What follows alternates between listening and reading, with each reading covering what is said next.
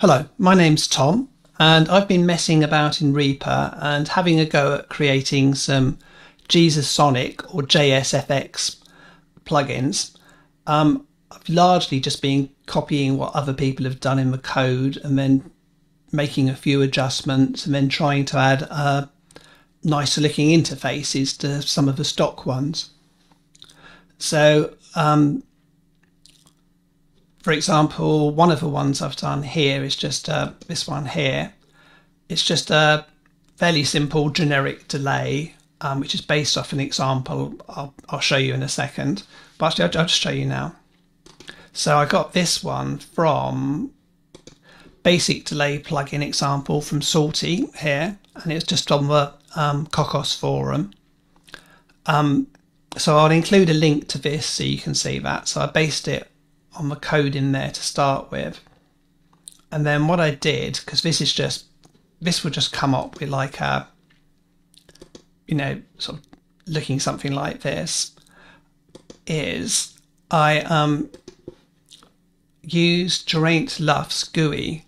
So I included that as an include file and then tried to link that up, and so you can see you've got some nicer sliders and dials and buttons.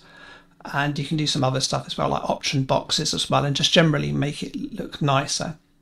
So, yeah, I included those, and then I included an option so you could change the GUI style, so you can switch between different GUI styles, and then you can just do on and off on the buttons as well. So that was the first thing I tried. And then one of the there's another plugin which is Ossifier Chorus here, which I did actually demo in my video I did called Best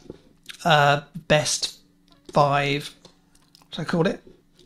I called it the Top 5 Free JSFX Jesusonic plugins, and that I show some of the best ones which you can download. I show how to do it because most of those aren't actually included within Reaper. You have to add them themselves, and I gave a bit of a guide about how they're working underneath. So if you haven't watched that, that would be the best thing to watch. Also, if you don't really know much about automation or that kind of thing, probably have a look at that video. It's only a couple of minutes long. And then yeah, this one here as well shows some other tricks and things you can do. So that would, before you actually start doing any coding, it would be a good idea to have a look at those. So where did I get to? Yeah, so I did so this next one here, I basically ripped off the code from here, off the Ossifier Chorus here. And then I used Geraint Luff's GUI and tried to connect it all up to that. And yeah, and eventually it worked. A little bit of a faff to get it all to work and to get it to lay out. I could get it to work okay, all right, but it just went wonky.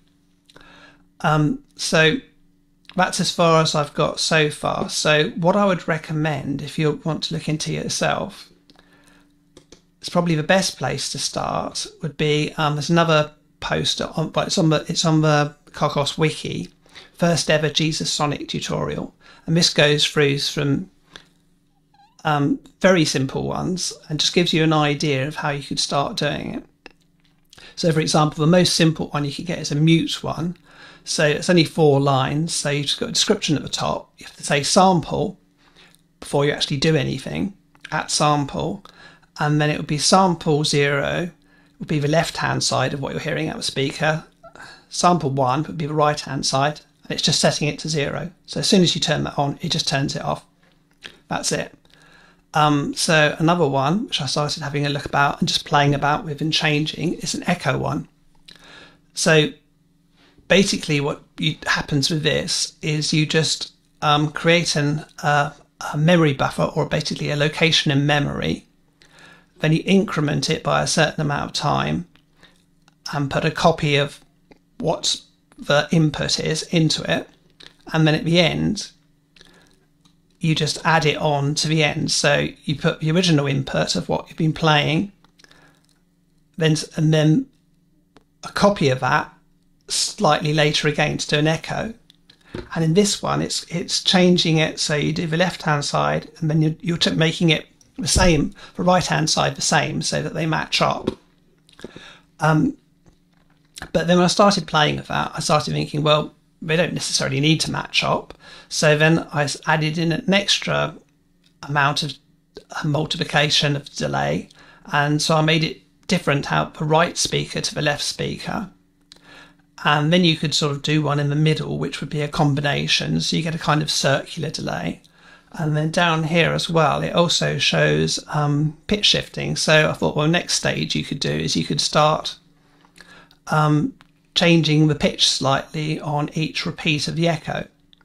So, and then you could add in controls to say how much you change the pitch each time, how many echoes you did. So as soon as you start thinking about it, you start coming up with ideas and thinking of things you could do. The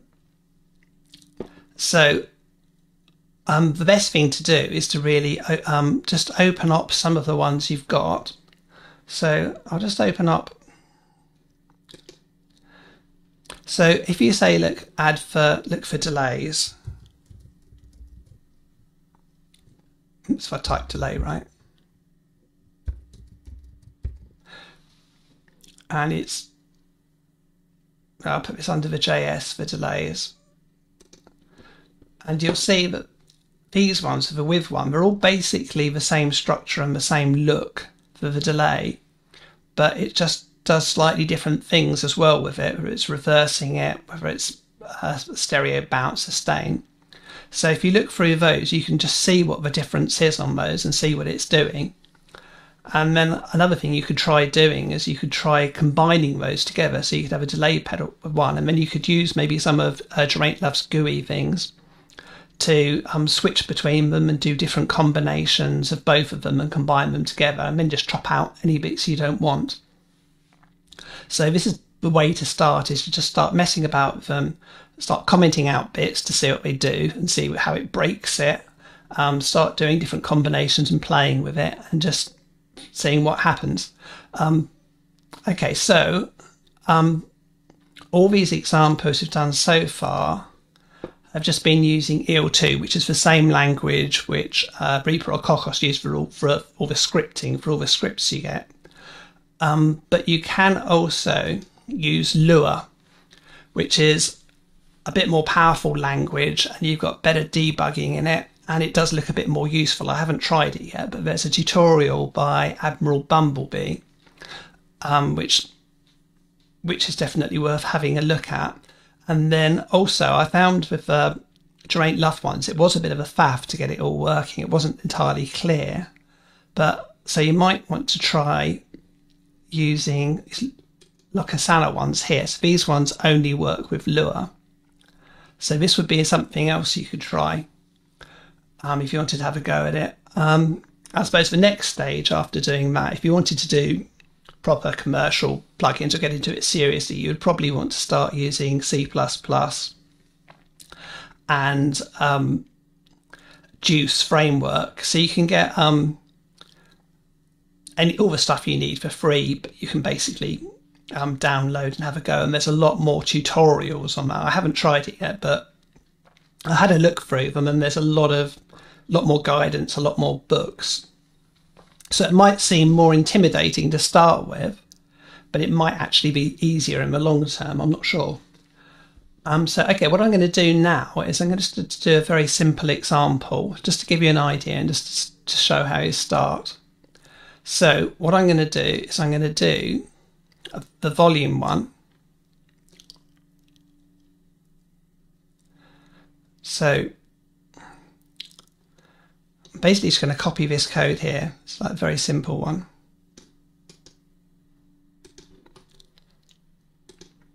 So to do a new one, you just right click to create new JSFX, and I'll just call this TC basic volume.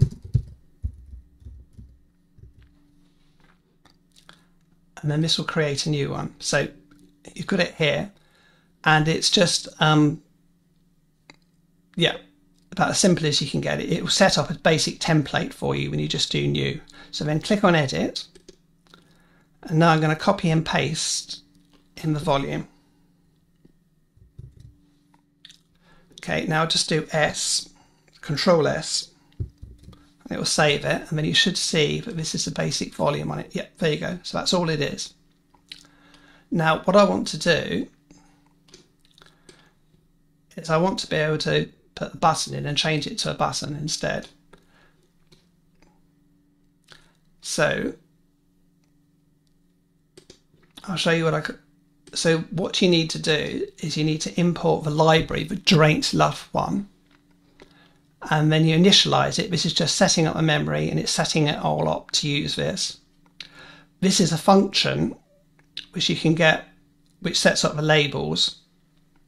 You can type these in yourself. If you don't want to type these in here, you can just go into Atlantis Reverb and or any of his plugins there which are using it, and you can just literally just find the bit where it says labels, copy and paste it out and bring it in. But I'll just do it all in one go from here for the moment. And then you have to do @GFX, which refers to his library and starts it up. And then on here it sets up this is just the bar across the top, which looks a little nicer. And then for the UIs, you're just allocating a location, setting a control group, putting some space for it, sending to the labels function the name, the value. So this links it up and shows it behind, and then you're setting up the automation on that. So all the code, all the difficult bit, is in the include file here. So you don't really need to worry about that. You just need to know, but until it doesn't work, you just need to bring it in. So this should be all you need to do it, but there was a problem with it.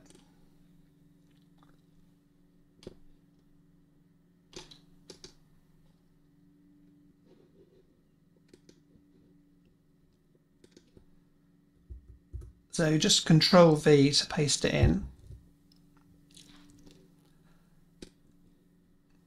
So one other problem I did have when I first did it is that the @slider bit should be all you need to get everything to hook up and get them working together. And if you move the volume knob up and down, it does move the slider which you're using. What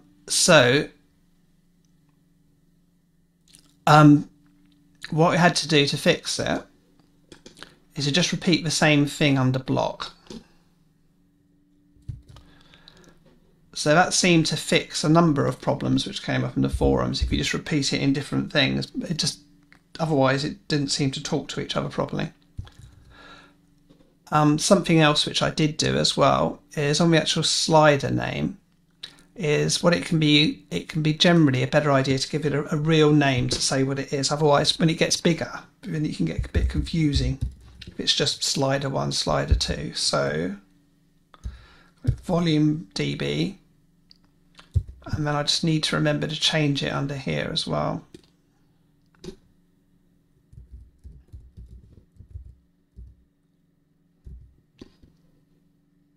Volume. So again, Control S, see how far that's got. Okay, so that seems to do it. See if it goes up and down. Yeah, so you can see it's moving the slider up and down and it's working. So this is what's really controlling it under the surface, but this is connecting to that, that's working. But we don't want to see that. So the final step is under volume so that it's still there, but you're not seeing it. All you do is minus, again, Control S, and hopefully that's disappeared. Yep, so there you go. So hopefully that's given you something you can start on. You can get an idea of what's possible. You can play about with different Jesusonic effects and get an idea of what's going under the surface. I can do some more on this if it's something people are interested in. So if people want to see more, if they subscribe and click like, I'll bother to do some more. So, okay, so thanks for watching, and maybe have a look at some of my other videos as well. Cheers, bye.